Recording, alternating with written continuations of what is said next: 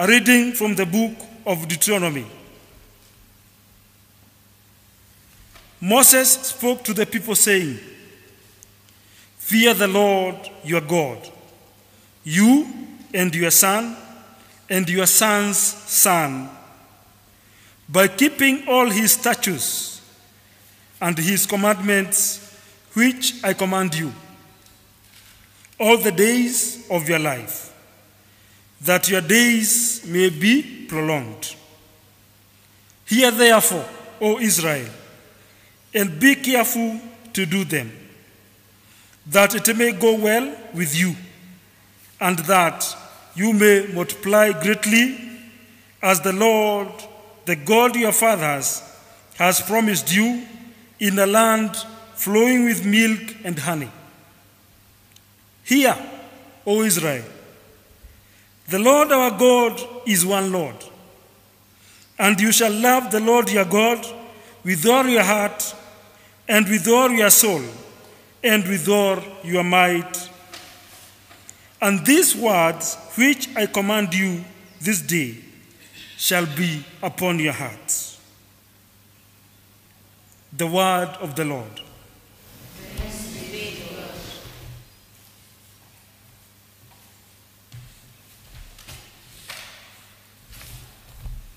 Wimbo wa katikati.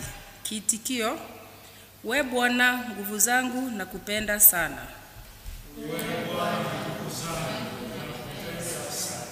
We Bwana nguvu zangu na kupenda sana.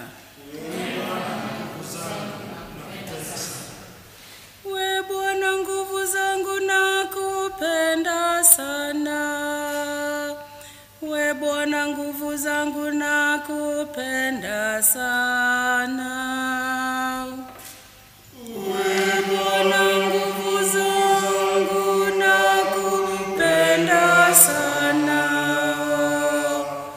We Bwana nguvu zangu na kupenda sana. We Bwana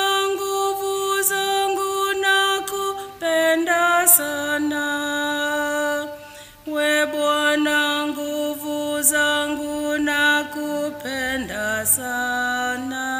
We Bwana nguvu zangu na kupenda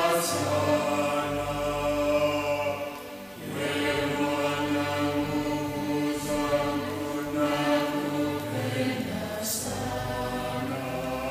We Bwana nguvu zangu na kupenda sana.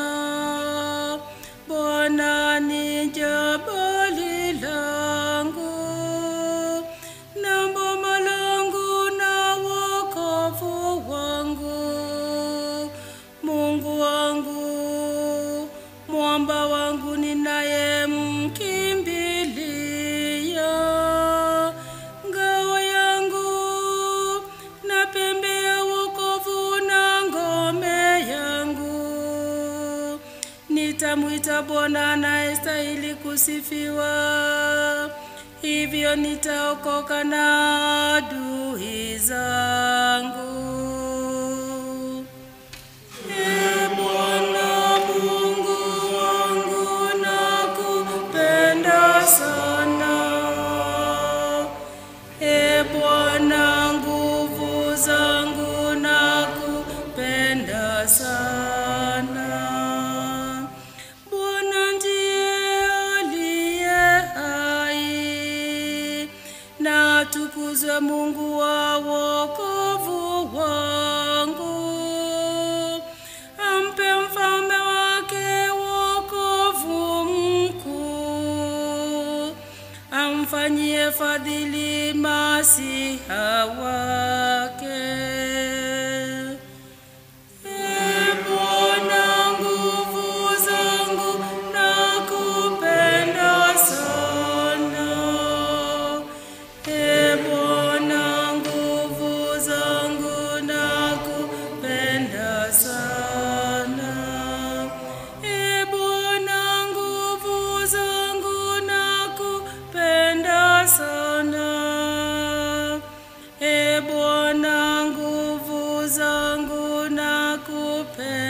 sana.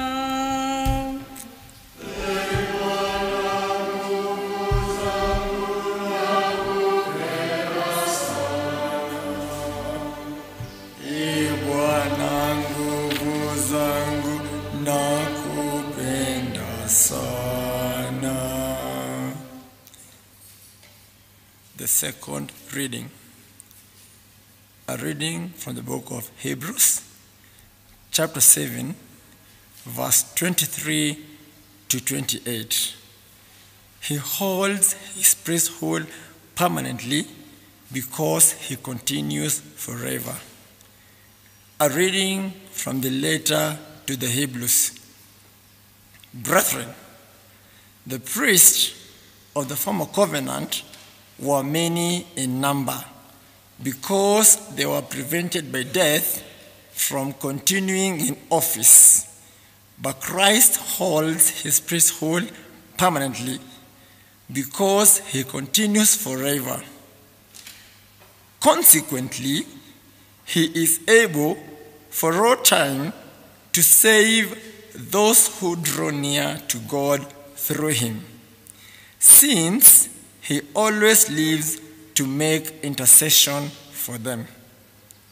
For it was fitting that we should have such a high priest, holy, blameless, unstained, separated from sinners, exalted above the heavens. He has no need, like those high priests, to offer sacrifices daily, first for his own sins, then for those of the people. He did this once all when he offered up himself.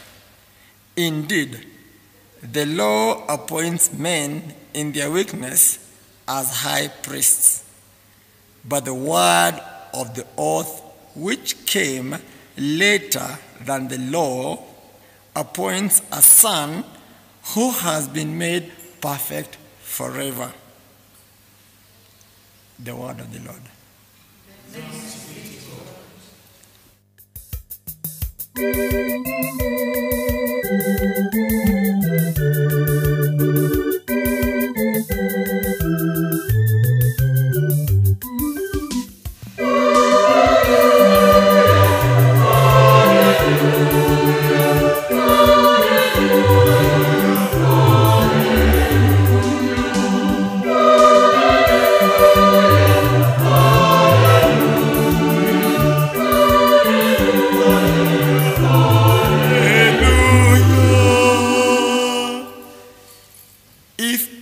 Loves me, he will keep my word, says the Lord, and my Father will love him.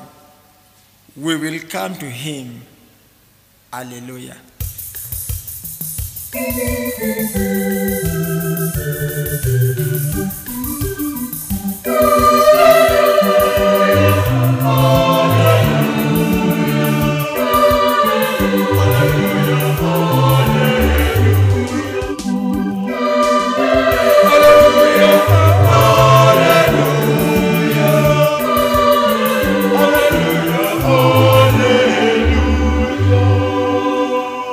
You shall love the Lord your God. You shall love your neighbor. The Lord be with you. And with your spirit. A reading from the Holy Gospel according to St. Mark. Glory to you, O Lord.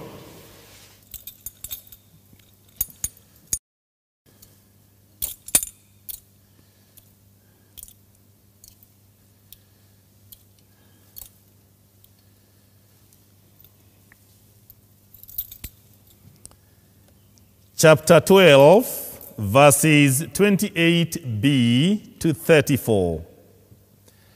At that time, one of the scribes came up to Jesus and asked him, "Which commandment is the first of all?"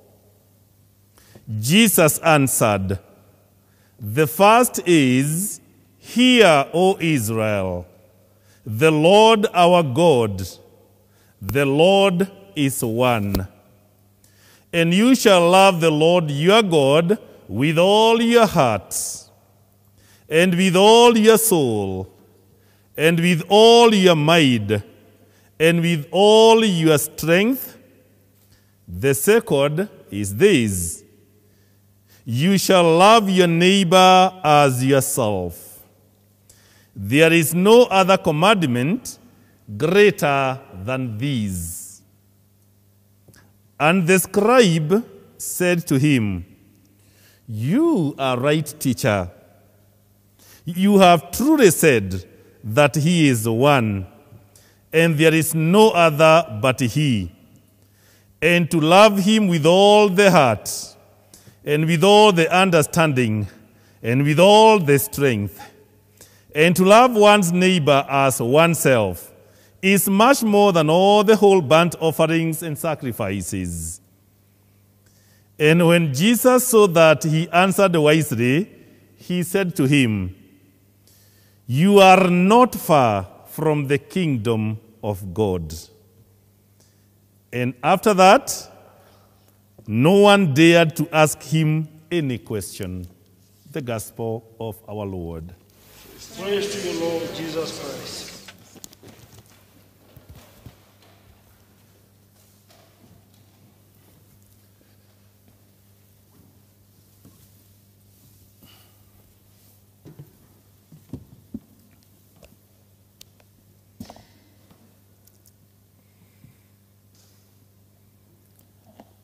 Today's first reading from the book of Deuteronomy follows a long sequence where Moses reminds the Israelites of the commandments, that is, the 10 commandments, which they had undertaken to observe as the covenant people of God. Faithful observance of these commandments will be a path to life in the land they are about to enter. The actual text for today's reading became the Shema, the prayer that every devout Jew recites each morning on rising. The opening word, Shema, means listen. It also has the sense of obey. The prayer is a daily reminder not only of the covenant obligations, but also of the privilege from which these obligations flow. Israel is a people addressed by God, called each day to listen and to obey. We too are in the same category, called by God himself to listen and to obey on daily basis. The Pontifical Biblical Commission, in its 1993 document, that is, the interpretation of the Bible in the church, picked up this motif, describing the local Christian community as one, I quote, which knows that it is addressed by God, a community that listens eagerly to the word with faith, love, and docility. This is the wider context of the supreme commandment to love the Lord and to love him alone with all our heart and with all our souls and with all our might. In this sense, then, love has the sense of cleaving to God, to the exclusion of all other objects of worship. Heart, soul, and strength refers not so much to separate capacities, but together communicate a loving commitment that engages a totality of a person, including, especially from strength, one's talents, and capacity for action, perhaps even one's possession. The corresponding command to love one's neighbor as myself also occurs in the Old Testament. You may want to read Leviticus 19, chapter 18, bringing the two commandments, love of God and love of the neighbor, together as Jesus does in the episode that forms today's gospel. This seems to have been something distinctive of his teaching and ministry, though Jewish parallels are not lacking from a later period. Now, scribes are usually hostile figures in the gospel. The one who approaches Jesus in this scene seems to do so as a genuine inquirer. The question he raises, which commandment of the Torah is the first? This was a standard item of discussion among the rabbis. So it is actually not a misplaced question. And that is why, looking at it, we may want to call this person very genuine and honest. He is then seeking the opinion of this controversial teacher on this matter, that of course, the matter that has occupied their debate for days on end. In today's gospel, Jesus is once again in dialogue with a lawyer. But usually, this meeting is a positive experience for both. Most of his interactions with lawyers were confrontational, but they were trying to catch him out or use his words against him. But he was always able for them, and he would always see their intentions long before. But in the gospel of today, we have a lawyer who wants to do his best. And he asked Jesus, which commandment is first of all? He wants to get it very clear because he does not only want to do the right thing, he wants to do it right. Doing the right thing and doing it in the right way. Jesus answers him with the two commandments, repeating what we heard in the first reading from the book of Deuteronomy. Love the Lord your God with all your heart, and with all your soul, and with all your might, and with all your strength. But Jesus quickly adds the second commandment. You must love your neighbor as yourself. And then he says, there is no greater commandment than these two. They are two sides of the same coin, so to speak. The lawyer agrees with Jesus. In response, Jesus tells him that he is not far from the kingdom of God. This man is on the race, but he is not far. Having said that he has observed and he knows, Jesus tells him that, yes, you've been doing very well, but you are not very far. Now, what does this mean? This lawyer is nearly there, but not yet. It's like a marathon runner. They are approaching the finishing line, and they just need that extra kick, that extra kick of energy to get them over to the finish line. There is something that is remaining. And we may be there too, trying our best, but there is an extra kick to get us to the finish line. Many are the times that we have seen the runners almost collapse before they finish. And you may have noted, those of you who are fans of athletics, that when the runners are doing the last lap, the cheering goes up. Why? Because even the cheerers, they know that it is possible to give up at that point. It is the moment that the energy wanes out, and it is the time that all of them will need that extra kick. The lawyer is almost at the finish line, but he is not there, though he is close.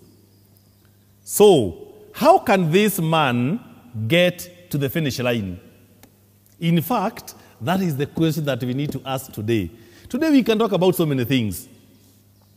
I know we can talk about obedience to the commandment, we can talk about love of neighbor, we can talk about love of God. All that is very, very important. But there is a very strong message that would be hidden that I would not want us to miss it. Because I want us to be this lawyer who is doing well, but not there yet. He has done well up to that point.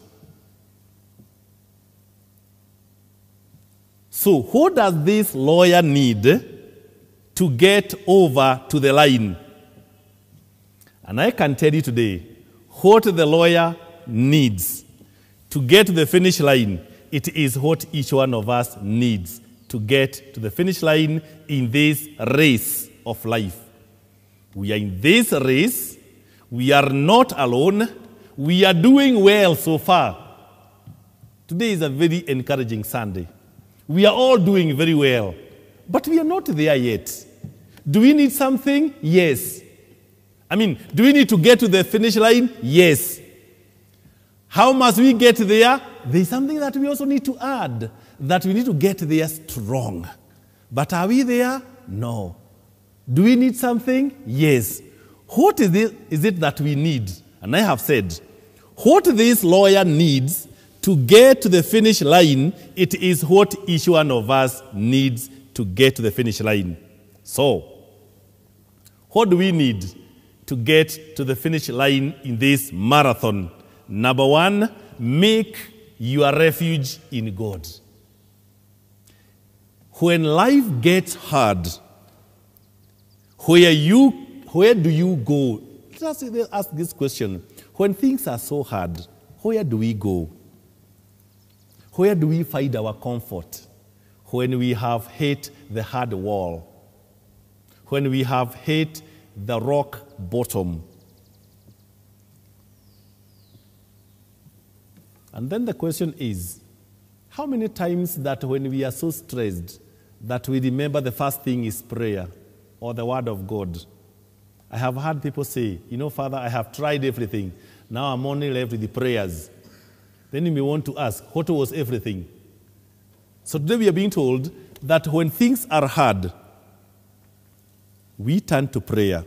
Often the reason we are stressed out is because we overstretch our abilities and our time. We become exhausted. And at that point, escapism becomes real. The problem is in what we choose to escape. Making our refuge in God will set the tone to finish strong. Remember, this is not our race. It is His. He is the one who called the names. And then He is telling us, my daughters, my sons, you are doing well. But you are not there yet. We want to get there. Some of us need that extra kick to be able to run, and when we get there, we don't get there and collapse. No. We want to get there and celebrate, because that is the essence of Christian living. So we must get there and finish very strong. Number 2, make your requests to God alone.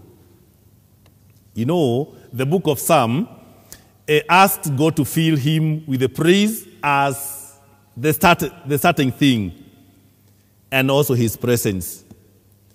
You know, we look around and some days find it so very hard to praise God. Sometimes we ask, what is there to praise God? There is a lot, because God is not dead. We praise him even at death. We praise him even when there is sickness. We praise him even when nothing is happening in our lives. You know why? Because God is aware. Nothing to God is breaking news. God has not forgotten us. We have walked this journey, and we are walking with him. Please never walk away. Walk with him. He has never neglected us. We have not been abandoned. For those whose faith remains, we must balance the pressure with the praise of the Most High. We balance the pressure of life with the praise. Ask God to fill you with the praise, even when there is tears all around you. Think where you are in a funeral. Maybe you are a guest in a funeral, and everybody around you is crying and wailing loud. There comes a time in life when things are exactly like that. Left, wailing. Right, wailing. North, wailing. South, wailing. Everywhere. Until you ask, God, what have I done to you? There is nothing you have done to God.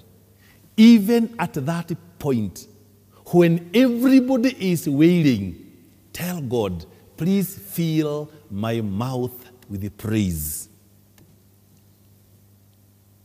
Please fill my life with your presence. 2 things.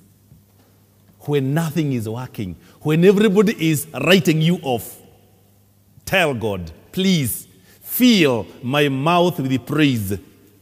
Fill my life with your presence. Number 3, find your resolve in God. This is strong. You know, choosing to have a mood which reflects God's presence is very important. We always say that the attitude you have is the one you choose to have. Attitudes are not things that happen to us. Attitudes we choose. The attitude you have is the one you choose to have. Surrounding circumstances and people can affect your demeanor, but the attitude you reveal is your responsibility. The attitude that you reveal, whenever everything is going maybe wrong, that is your responsibility. And you can't blame God for the attitude you have. Neither can you blame others for the same attitude. Find your resolve in God to give you peace and joy, even in pain and tragedy. Resolve to live in God's peace. Resolve to act on what you know of God and what you have experienced through the journey you have taken with God. Let me ask you, if today you are living in desolation and dejection, and you are feeling like you are just a failure, would you categorically say that there has never been success in your life? Would you categorically say that God has never done anything in your life? Sometimes we forget that. There is nothing in this world that can compare with God. Nothing. Number 4, often reflect on God. Often reflect on God. Look back on life with an eye for God's hand and feel your spirit and strength. And we say that fill your spirit with the words that helps your final kick. The words that strengthens you for the finish kick. What does that mean? When we reflect on God, we use the word that he can use in us. God cannot call you a failure. God cannot call you a thief. God cannot call you the names that the world calls you. God will always call you by your name. So when we reflect on God, even everything about him fills our lives. When we speak his words. When we think his spirit. When we act like him. At that point, do we even need to talk about giving up? No. Because when we speak life. I've always said, allow your lips to always speak victory, not defeat. God has never seen any defeat in us. And he knows for a fact that all of us will get at the finish line. But it is all upon us what we choose to believe and the attitude we want to carry along as we move. Number 5, rejoice because of God. Even when we face troubles and grief, because pain will come, tragedies will come, frustrations will come, betrayals will come, all of them, all the negativities will happen. But there is one thing that will always be there. God will always be there. And our life can only be better with him. Number 5, rejoice because of God. Number 6, avoid flip-flopping to get to the finish line. This I want to talk, and I want to speak especially to our gracious women. Flip-flopping, the other word is ecclesiastical tourism. Jumping from one church to the other. I have heard people say, since my husband died, I don't go to that church again because I feel as if they didn't support me. Since I lost my child, I've never gone to that church again because they never supported me. And since then, the same fellow has been to 9 churches. 9. The others, they jump from one to the other because they feel that this church has no Holy Spirit. Then you go to the church that manufactures. Then when you get there, then there is another trouble. People start seeing you with another eye. Then you realize, the spirit I thought it is here, this is a Chinese spirit. Wacha nikatafuta ile genuine. Then you go to another church. Then there, you just find they are in the season of corrections. And you and giving have never been friends. You are just a stingy soul. Then you start accusing them, hey, this church, everything is money. Allah! How do they operate without money? Then you jump to the other one. When you jump to the other one, then they want to make you a leader. Then you realize you have no brains. Hey. Then you have to run where people will accept you with your with your limited brain. Then you get to another church. Then they want to make you an intercessor. Then you realize that you have no spirit. Yeah. So we have a problem now. You are keeping on jumping and jumping because you think a certain church will take you to the finish line. Gracious ladies, for those of you who are jumping from one church to the other, there is no church in this world that can take you to the finish line. If you have no relationship one-on-one with Christ, even if you jump to 1,001 churches, you are doing zero work. A good number of us have gotten lost, flip-flopping, jumping from one church to the other, thinking that that church could be better than the other one. When we get there, the reality dawns on us that I have the problem. I have the problem. Jumping can't help. In fact, let me tell you, when I gave a reflection, maybe you can get on YouTube, 10 things that will not matter in heaven. Were they 10 or 12? Let me put it this way. Things that will never matter in heaven. One of them is the church you are attending. Yet we are fighting because of the churches. We are jumping from one to the other to the other. The church, I want to say this for a millionth time. The church you attend will not take you to the finish line. It is your faith and the relationship you have with your Redeemer. Don't be misguided. Don't be. Never listen to anybody who tells you that in this church, it is the only church people can go to heaven. No. No. No, please. No. Number 7. See trials as an opportunity to get to the finish line. Today I want to tell you some good news. The trials we go through in life are supposed to help us to get to the finish line. If we are not going through difficulties, then chances are we might get stuck. Why? Because we'll be comfortable. And when we are comfortable, we don't seek God. So when you are in crisis, when everybody is against you, when everybody is talking ill of you, please don't forget, you are in a race. A race, and your name was called by God, not to those who are distracting you. Our problem comes when our ears are focused on those who distract us as opposed to what God is saying about us.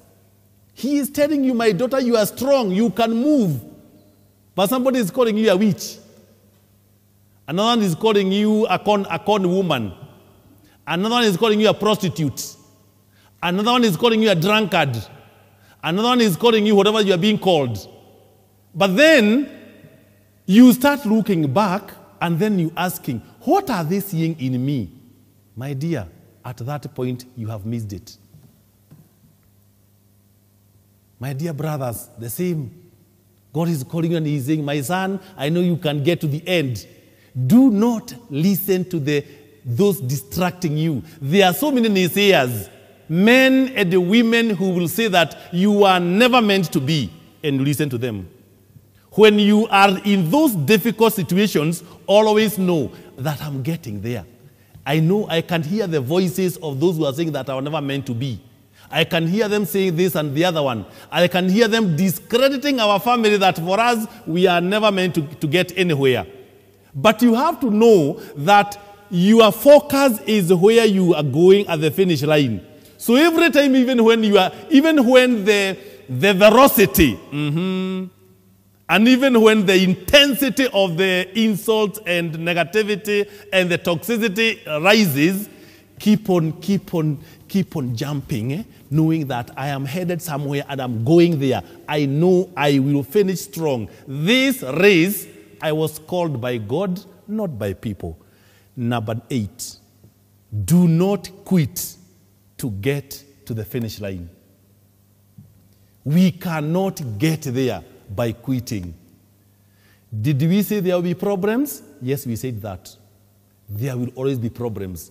But what we didn't know is that these problems come to aid us to get to the finish line.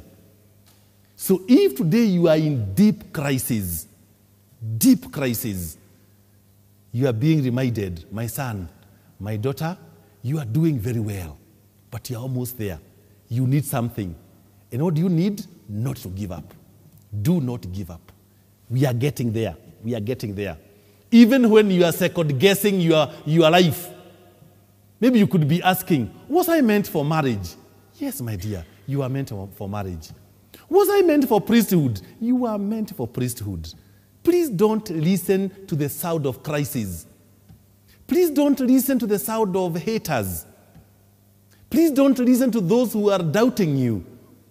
Was I meant for sisterhood? Yes, you are meant, my dear. Was I meant for brotherhood? Yes, you are meant. Remember, God never makes mistakes. God cannot give you a vocation by accident. He knew you can get to the finish line. And if today I get out of priesthood, it is not because God made a mistake. It is because I misused the gift. It is as simple as that. Maybe I listened to the sound of the crisis I was in. And then I said, maybe God never called me to be a priest. He called me. But there were people also shouting. Remember, during this race, names are called in every race in this world. But in the race of life, your name, as it is known, is called out by God. He who called out that name is the one who gives you the strength to run and even the strength of the final kick. Number 9, lay aside every weight. Another problem that we are having to get there is because we want to get the finish line, but we are carrying loads and loads of problems. Guilt, past failures, unforgiveness, pains that have never subsided, and so many things. Our shoulders are heavy. And if you pile the load and you try to run, you cannot. At some point, whatever it is that you have will weigh you down. Will wear you down, and you get down and you cannot run. And then you will say, oh, she almost finished. He almost finished. But he was carrying a lot. Dear good people, what is this that is making your body so tired? What is it? Today, you must lay it aside. Maybe you feel as if that you are so frustrated. Maybe you feel that the betrayals in your life are so painful. Maybe the past pains, somebody who injured you and you have never forgiven the fellow. Maybe you are broken marriage or you are breaking marriage. Maybe you are broken relationship. And maybe it's a huge load. And you are saying, today I cannot hear what God is saying because the pain in this marriage is so excruciating. The pain in this breaking or broken relationship, it is so excruciating. Dear good people, please lay aside all those. They are not needed for the final kick. Please. None of the load that we are carrying is needed for the final kick. None of them. We only need 2 things, which are not even heavy. Praise and the presence of God. How I love that. And finally, number 10, run with patience. This is not your race. This is the race of God. It needs a lot of patience because there will be so many, how do we call them? We call them false starts. There will be so many false starts. And sometimes so many detours, so many of them, they will come. But please be patient. Maybe you are running so well until your son became a prodigal child. He got into drugs. That was a detour. You started now doubting God. You started going to everybody apart from God. Maybe you were doing so very well until when your marriage hit the rock. At that point, you don't even go to church. You don't go for prayers. You're just there. You lie to yourself that you have become a YouTuber. YouTube has no section for tears. But you can create one if you want. You can create an account in YouTube where you can be recording your tears. But remember, our tears are not meant for YouTube. Our tears are meant for the feet of Jesus. That's why we deposit them. We don't go to deposit our tears in YouTube. We don't go to deposit our tears in some groupings of men and women because the best they can do, they will laugh at you. You may think that is breaking news, telling people that, my marriage is breaking, my husband cheated on me. And some people will say, aha, we knew her. Right from the beginning. We knew she would never make it in marriage. And maybe you are going to them for sympathy. To feel that now you did everything well, your marriage did not work. No. When you go to people, there are those who will speak ill of you. And they'll make you even feel even worse. And some will even tell you. They'll tell somebody whom they are sure will tell you. We knew she can't make it. We knew from the beginning. We knew that marriage cannot even last. We knew him, this man never keeps women. We knew that. Let him not tell us that he married a Jezebel. No. There are some people, even if they marry from heaven, one of the angels. So, and then you're telling us, you see now, you come, and I didn't know misery likes company. So now you have now a WhatsApp group of all those marriages have broken. That's a useless gathering. Useless gathering. Later, maybe we always say in counseling that you need support groups. Support groups are not people who are crying like you. We cannot have WhatsApp group of waiters. No, waiters cannot go anywhere. Because you all know when you are crying, your eyes cannot see properly. So when you are crying, you're just like a blind man. When you are crying, you are like a blind woman. So when you come into a group, it is even worse. Because you become obstruction to one another. At the end of the day, you start eating each other up. Hivyo ndivyo kuna kuaga. So, we have to ask ourselves, where are we going? Yes, when there is a lot of tears at the feet of Jesus. I have always told you in the past, he is the only one who knows the language of our tears. When there is a lot of pain, we don't run away from God.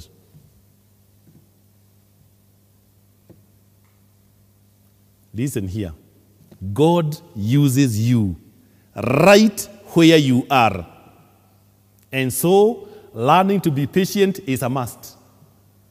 God will use you where you are.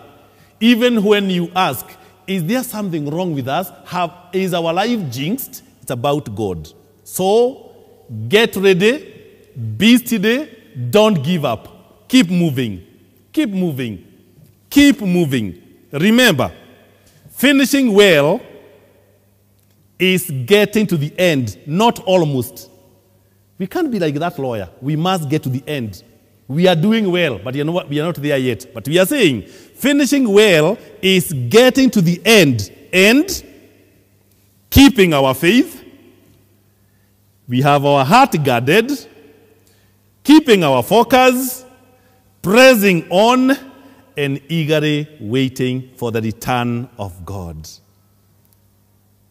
Finishing well is getting to the end, and you have kept your faith, you have guarded your heart, you have kept your focus, you are pressing on, you eagerly desire his return. Dear good people, may your finish be strong and glorious. Thank you.